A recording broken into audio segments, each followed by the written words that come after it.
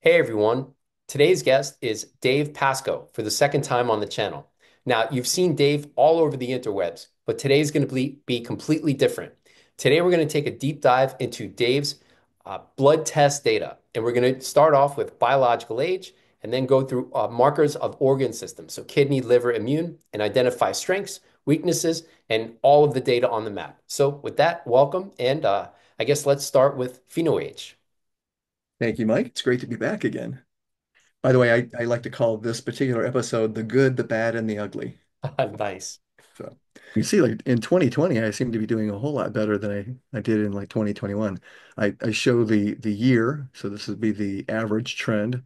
That would be the actual pheno age. That's my, 58 there would be my chrono age at the beginning of that year. And so you can see I am increasing as the years go by, but now like in 2024, 2025, I'm starting my downhill slide. So hopefully I can keep that trend going. Pretty stable though. I mean, starting in I think yeah, so 2021, it's about 10 years younger uh all the way across. Like so pheno age increases by zero point 0.9 years for every year of chronological age. So starting in 2021, uh you should be, so that's 4+ years later or 3.5 years later. So that should be 3 years older, so your average pheno age for 2025 should be 51 and a half, 52, whereas it's still, you can see it's in the ballpark, 48.6, 50. So you've resisted that year to year pheno age increase, even if all biomarkers stay the same. So that's good news. I mean, that's basically slowing, the rate of aging over time. So far, so good. I guess we'll see how, how things go in the future.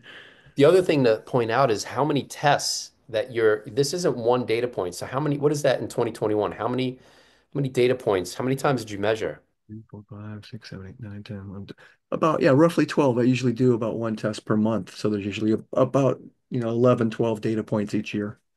Nice. I mean, year to year change, having more data is better. So that's great news. And then what was going on in 2024? It looks like in May through the end of the year, I mean, it's like one, two, three, four, five tests all going in the wrong Uh, direction. yeah, that I would really have to go dig to figure out what was happening with that. I don't know. Um, let's think. Oh, yeah, actually, I do know what was happening with that. Okay, so because I can think back to how my actual true diagnostic data went. It was around August timeframe that C.R. Clark came out to my home and did all the recording, right? And I put myself through a ton of stress because the house had just gotten remodeled. There was construction dust everywhere. I didn't know what the film crew was going to pick up. So, I mean, I just did a deep dive inside, outside the house, fixing everything, cleaning. I was really under a lot of stress. Then, like October timeframe, I got COVID. And so that's probably where a lot of this increased. And then we came back down again after the new year, and I'm like dropping ever since, except, Nice. except for this last one. So when it comes to testing, are you standardizing before a test? Like for example, if you're testing on a Monday, when's your last workout? Have you standardized that test to test? No, I have not, and I do need to do that. I typically will test like maybe on the 5th of the month. Well, actually, you can see here, sometimes it's the 7th of the month, sometimes it's the 5th, the 3rd. So I always try to hit closest to the beginning of the month when I can. Um, but no, I mean now I am. Now I'm trying to standardize on like at least if it's going to be a Monday, not working out at all on Sunday. Um, yeah, trying to be more thoughtful about the water that I drink beforehand, so that I'm not dehydrated. Because a lot of the times I was just rolling out of bed and just driving straight over and taking the test because I Yeah. wanted to be fasted. But yeah, now I want to make sure that I've got at least some water in me that makes the blood flow better. But it also makes the tests probably more accurate. So have you standardized how much water, or it's just some rather than none? Yeah, no, I have not standardized on how much. It would be just one of my standard mugs full of water, which is probably about 2 cups. What do So you yeah, recommend? so I do about 16 to 20 ounces. in that range, Okay. not more and not less. But I don't think the amount matters. Just as long as you get some water in there, how much you would need is debatable. Like, because for me, I can urinate it out most of it in 2 hours. So I know that that's a decent amount. So if it was 8 ounces, maybe I wouldn't urinate any of it out in 2 hours. So maybe that would be an, insufficient amount. So it sounds like 2 cups is enough, 16 ounces in your case. So the other factor though is the fasting window. So ha- um, so what's recommended is generally overnight fast, but is there an introduction of variability in the blood test data if you fast 8 hours, 12 hours, 16 hours? That's a Um, great question. yeah, Yeah. And and I'm not eating the same food every day either. So that's even more variability. yeah. So are there plans to, note the fasting window or for more? Because if that it so if imagine if some of your data is impacted by maybe one test you fasted for shorter versus longer duration, um, then it's harder to know what may move the needle, right? When it may have just been the fasting window. You're Um, I, absolutely right. I I generally have a core diet that I stick to day before the test, even though, for the 40 to 50-day period before, there may be more variability in diet, but for definitely the day before the test, I do have a core diet that I basically stick to so that it's not previous day diet that's messing up or impacting biomarkers, but I don't know, just an idea, No, just that's a brilliant idea. I never actually considered that. That's why I love what you do, because what you do is, I mean, of all the influencers that claim they're doing science, you are the one that truly is doing science. The time. rest of us are just sort of, hackers, so I've been sort of hacking around at this, not maybe being as intentional as I could be. So I think I'm going to take your advice and do that moving forward. Cool, Try to cool. figure out some meal that I'm going to make as my standard that I'll do before the test. Yeah, at least the core so that, you know, yeah. All right. So can we do a deep dive into PhenoAge's components? So the biggest predictor of PhenoAge is RDW. So maybe starting there and seeing how that's changed over time. So let's go to what are we looking for? So we're looking for, yeah, blood RDW. health, right? Yep. Yeah. Okay, let's generate that. Okay, so And wait, real quick, I think it's important for people to know that like there's this idea of cherry picking your best data and then saying that this is your rate of aging or this is your biological age or this is your marker of organ health and only doing it like once per year. But is that really, this is Mike on the diatribe, right, on the soliloquy, but is yeah, that really representative of your true data? Like how many tests would one need to get an accurate representation of year-to-year change for a biomarker, for biomarkers of organ systems, for biological age, et cetera, right? So, I mean, you've got more data than me in some cases. So, this illustrates, tracking as much as you can and then looking at year-to-year change. you can imagine if we did this like Brian Johnson does and pick our best value out of the past 2 years of each of these different, you know, each of these different markers, and then present that all in one spreadsheet for people to say, look how great I am. The, That the just, sad thing, the sad thing about that is like, and the thing is, I'm still torn on Brian. Sometimes I listen to him and it's like he's saying all the right things, and then I see the other side where people are just attacking him for things, and then he calls them bad actors, but he doesn't actually address the thing that he's being challenged on, which because he can't. That's the problem. so then it's like, is it malicious intent or is it outright ignorance? I don't know which. Yeah, I who knows? I mean, we can't guess what's going on in somebody else's mind, but it certainly doesn't look good. Yeah. And then it's like, if the idea is to cherry pick one's best data, and then so many people are going to follow that approach and think that that's how we should be slowing aging and potentially Yeah. slowing disease risk and maximizing longevity. I mean, how many people are going to be led astray? You know what I mean? So, um, That's why I really love that you showed your blood work the other day, and we're going to show mine now, just to show people that real blood work is messy. It's all over the place. Nothing is perfect. So if somebody presents a front that, everything they do is just perfect and right on par, they're probably not being honest.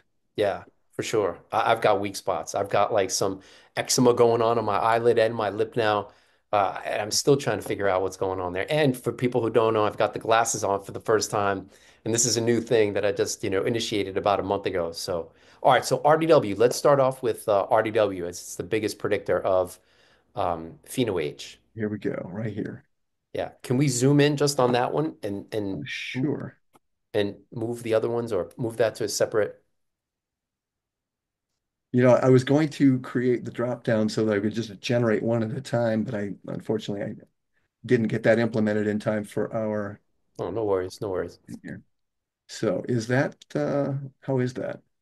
Yeah. Does it show up decent on Yeah. your Oh, end? yeah. Perfect. Perfect. Perfect. So luckily my trend isn't like super steep, but I am trending as an increase, which is why the heading is in red.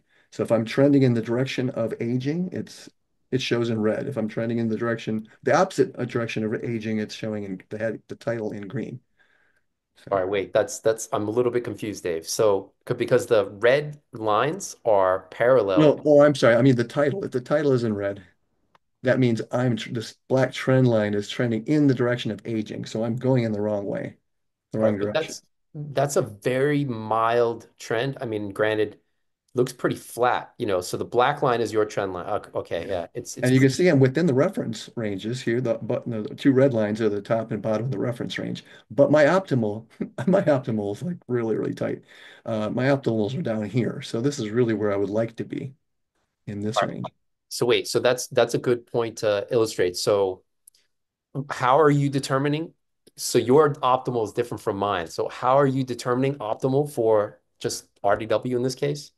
So I would have to go back to my reference table, which is going to be like an eye chart for you guys. Um, so let's see, RDW, this is alphabetized.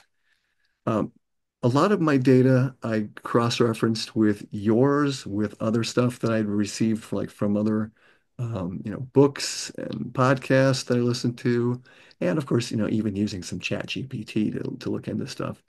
So RDW, here's the reference range for LabCore was 11.6 to 15.4. Yeah.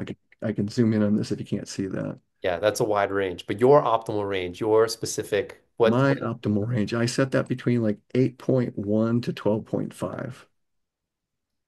but why that specific? Do you know where you, or it's just an accumulation of, So let's see if I actually included that here. yeah, because I think it was a little bit different on the plot.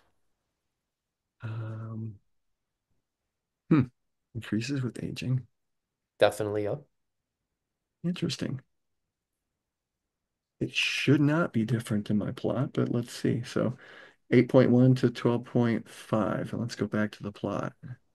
Um, That's what was throwing me off. I think the upper limit on your range. Can you zoom in? Yeah, yeah, yeah. yeah, So the green upper limit on the green was like 12.7. It was like 8 to 12.7. That, yeah, it just seems a little bit high. yeah, Not seems, but so 11, I think off the top of my head, 11.4 to 12.6, and that's based on all-cause mortality risk. And then obviously increases during aging, that's my optimal range. There, it can be tricky though, below 11.4. Um, Even though that's a rare event in terms of how many people have RDWs that low, there is a significant increase for all-cause mortality risk below 11.4, but the paper that I'm referencing, it didn't differentiate where below 11.4, like it separated everybody who was 11.4 into percentiles. So there's just no way to know where below 11.4 that increase in all-cause mortality risk was. But nonetheless, that's a rare thing. Most people don't have RDW below 11.4. yeah. I'm a little puzzled because usually on my reference table I'll have the reasoning why I set my optimal range is where I did, but for RDW I don't have that. So I couldn't even tell you where I got those optimal values from. Interesting. All right. So wait, so your average then is somewhere around 13. That's about what it looks like. Yeah. I And mean, then, this would be my trend line, which I guess is plotted on my average, I think. So yeah, so I'm yeah, between 12.7 and 13.7. yeah, maybe 13.2 then, maybe somewhere in the middle. So yeah, there too, you had a bunch of data points that were higher, and then you've had lately they've all been a lot better. So Any ideas what you may have done to flip that? No, no, actually, I don't, because I don't know what supplements I've been modifying that would have impact on RDW, to be totally honest with you. It's not something I've been targeting. So its movement is a side effect of other things that I've been doing. It's not nothing intentional that I've been doing to move RDW. Interesting. And whatever you did, because you can see that what is it, 3, 5, 8, 10, I mean 13, 14, 14 above your average, and then almost all of it below that, you know. So whatever you did, what is that, 2021 to 2023, whatever you did there, whatever you changed, I mean, it's made a big dent in bringing it down. So that's good news. Yeah. I do have there's different tabs for every blood test, all of the things that I was targeting for the next test. But I mean, that would probably take us a good 10 minutes for me to drill down and see what it was that I was doing at those particular times. But off the top of my head, I couldn't tell you. See, if there was a way that you could drill down on what may have been behind that RDW decrease, I mean, that's like, most people struggle, I think, with RDW and bringing it down, and that it increases during aging, and that for, the majority of, whatever that is, the past 15 tests relative to the 15 tests before that, that you've gotten it to go in the right direction. I mean, I think that's big news. It's just a matter of what may have caused it is the big question. In your case, it's Yeah. not that you got leaner, right? I mean, you've been relative, your body Yeah. weight and workouts have been relatively stable, which suggests that it's got to be something supplement or diet wise. Yeah. Or exercise, maybe. Um, More fit versus less fit, or less fit in the above average data and more fit now? yeah, that's a great question. Yeah. I probably could drill down, into that data, but it would take me some time to do the Yeah. investigation. Yeah. One reason I make all the videos I make is because it forces me to try to figure it out and then try to tell that story. So I'm not saying that's what you should do, but it's just, an interesting observation that I think many people could, benefit from. Yeah, I mean, now I'm super curious because before we started talking, and I didn't have any of this stuff graphed. So I would really didn't have this nice pictorial view of my own data to be able to see, am I going in the right direction or not? So this has helped me quite a bit now that I can see this. So I can be intentional about things. My RDW I thought was usually so stable that I've never had any intention of moving it intentionally. So Interesting. Wow. Yeah. But then after you plotted it, you could see that you had some variability where it was, and yeah, that's not like one test where it's above your average. I mean, that was a lot of tests and a then a lot lot. of tests below, right? So something really moved the needle there. So, Yeah. So now I'll be curious to drill down and find that out for myself. yeah. And wait, so the most recent data would probably be, I mean, it's below that 12.7, so probably around 12.6, right? Somewhere around there.